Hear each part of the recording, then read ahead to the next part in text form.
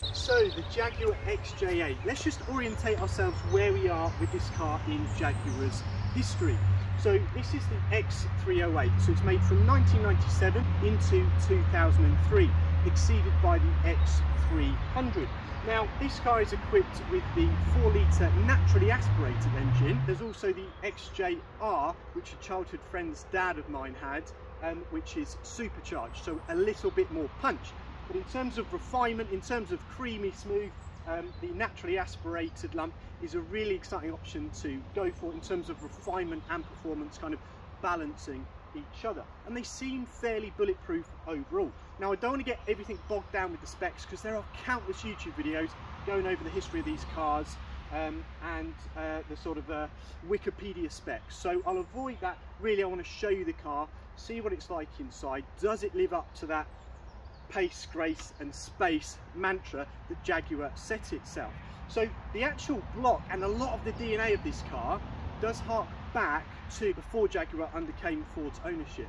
So it is a thoroughbred Jaguar, but obviously with some of those maybe refinements and reliabilities that Ford hopefully brought to the car. Let's go for a drive and let's see what the car is all about.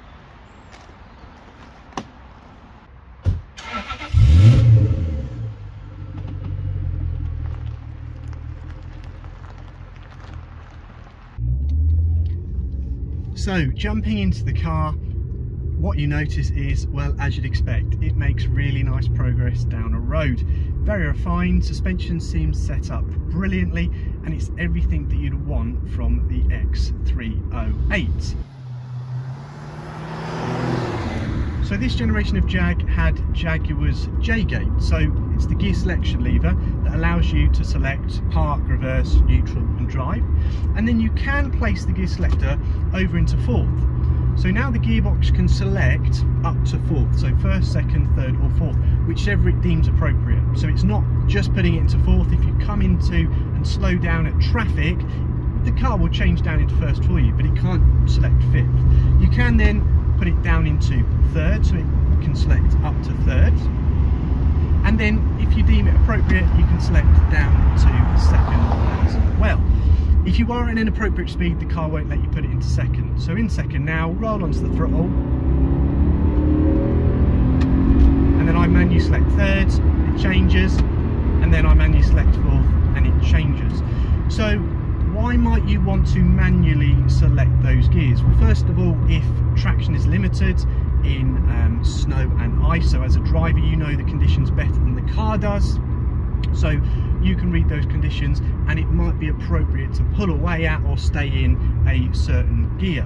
Also, it allows you to use your engine braking, because if you're just in drive and you're going down a steep decline, you're not going to get any of that engine braking like anyone with good roadcraft would use in a manual.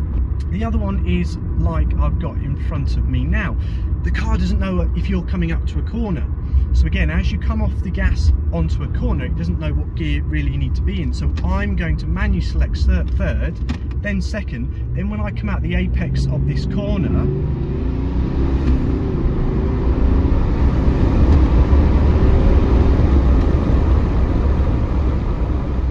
we've got immediate acceleration, because otherwise the car is going to be pulling out of that corner in fifth or fourth gear.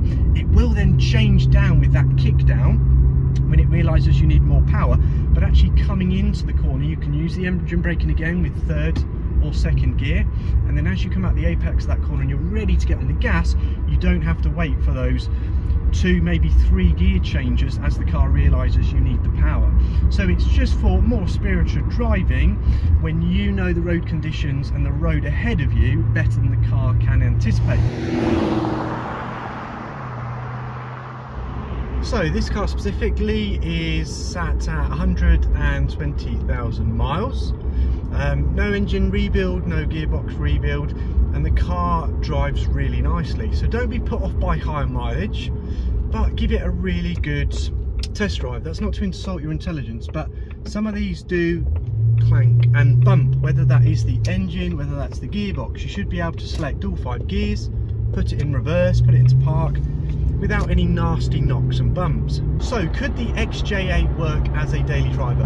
Bottom line is, yeah, of course it could. In in my experience it's been reliable, it's certainly very comfortable, and it's good fun to make every day a little bit more exciting and prompts a lot of conversations from people in petrol stations and at work. No one has a bad word to say about this car because it's got that style and refinement, but no one really thinks that you're trying to make a statement, because ultimately it is an older Jag. And there's two categories of car lovers. There's those that love cars, and there's those that love themselves and want to be seen in a certain car. And I just think that this car communicates that you actually love the cars and the heritage of the brand, the way it looks. So everyone's always very positive. Everyone's always got a story about these. Oh, my granddad used to have one of these, or I saw this in that TV program, used to love them in that, whatever. So everyone's very positive about these cars, and it does make for a really good daily driver. Now I'll try and pull over in a moment to give you a proper walk around the Jag, but just a few points to note. I think it's really cool that the front seats are fully electrically adjustable, with the driver's seat being memory programmed. So if there's 2 or 3 of you that are regularly jumping out of the car, you can program your seating position and then save it in one of 3 slots on the memory function. The aircon still blows really cold, which I think is great. We've got a tape player in here. Never did I think I'd be going to Halfords to find a lovely Lotus there. Never did I think I'd be taking a trip to Halfords to find a tape to aux converter. I thought those days had long gone, but no, that trip was made. And then it's got a CD interchanger, 6-7 discs in the boot. Now, performance. I think you've got to treat this as a luxury car that has some really cool performance as a add-on, rather than stepping into one of these as a performance car. So the 4-litre lump is nice and torquey, plenty of overtaking power in terms of just everyday driving scenarios. On ramps, I don't know if that's an American term, slip roads, onto dual carriageways, getting up to 70 miles per hour, it just doesn't challenge the car at all. It's very happy and composed at 70 actually. The revs drop down nicely to about 2000 RPM. It sits at 2000 RPM on the motorway at 70 really nicely. Even with that back box that I talked about deleted, there's no real road noise, harshness and drone from the exhaust. So that's definitely a plus point for the Jaguar in terms of that refinement, comfort, and talking about it as a daily driver. The kick down on this is really nice. So as you probably know on automatics, when you dip your foot onto the accelerator and you compress it deeper very quickly, it will kick down likely 2 gears to give you some really nice overtaking power. So it's not a slow car, it's really good fun. Taking 4 mates to the pub, you can actually surprise your passengers with the pull that this car has.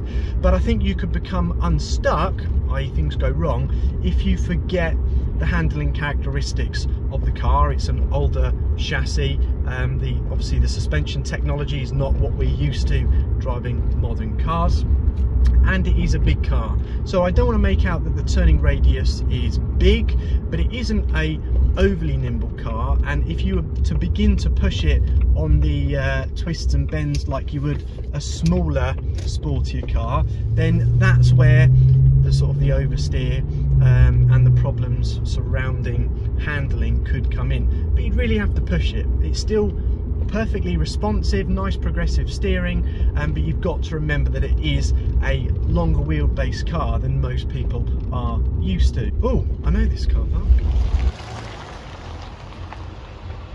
Okay, let's park up here and have a walk around of the entire vehicle. As I remove the key from the ignition, the steering wheel goes forward and the memory seat goes all the way back to allow maximum space to get out of the vehicle. So let's just jump out, and I think we'll come back to this lovely interior in just a moment. So chrome detailing, obviously that divides opinion, but I think it suits the car.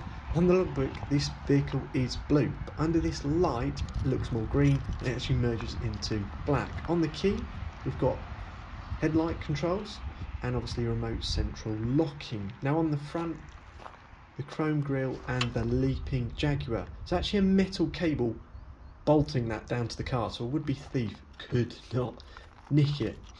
So, beginning to see the lovely sleek lines on this car that bridges that gap between modern and classic performance. So, very long wheelbase, and we can see the dual exit exhaust on the rear there. And as we come around, we can see the lovely 16-inch alloy wheels that came with the car for this generation. And do check here for bubbling of the paint, because that can be indicative on the rear wheel arches of rot and more invasive rust. So we've got the XJ8 and the Jaguar badge on there.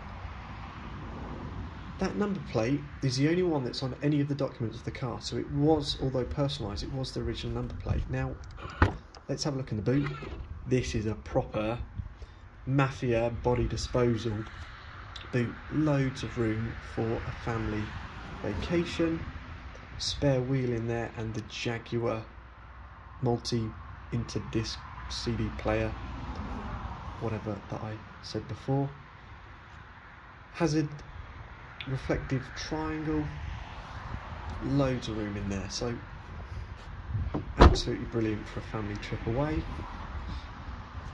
And you can just see the appeal of the car and the lovely sleek lines. Let's just have a look at the lovely cream interior.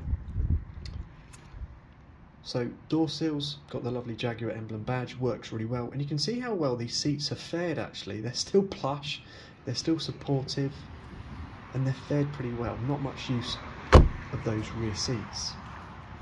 Let's just head round to this side. You can see how nice condition the seats are in. Let's actually jump in. Now,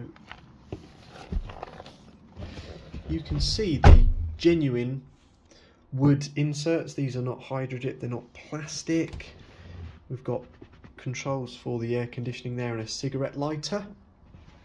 The rear passengers have got to have a cigarette lighter and their own ashtray look. So lovely genuine beech wood detailing.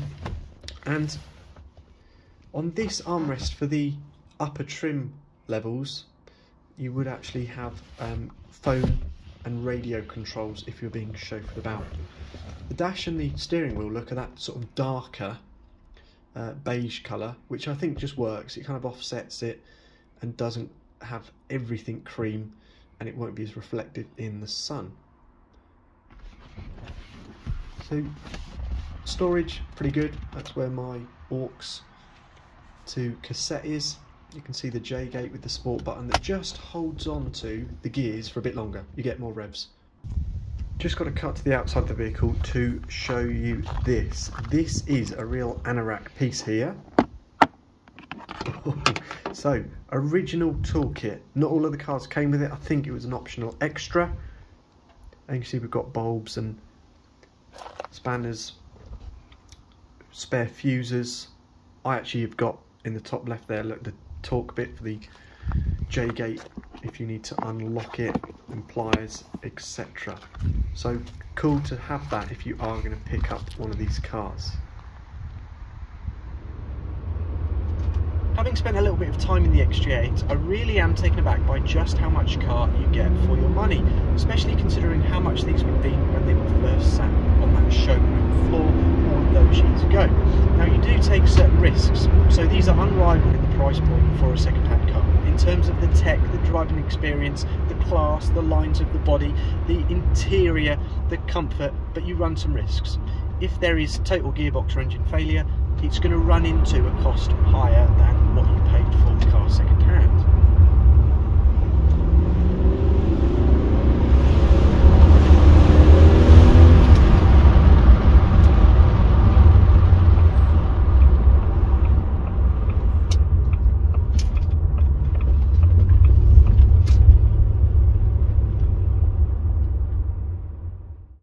Okay folks, so there we have it. Hopefully that was a little bit of an insight into the car for entertainment purposes, if not to inform a potential purpose.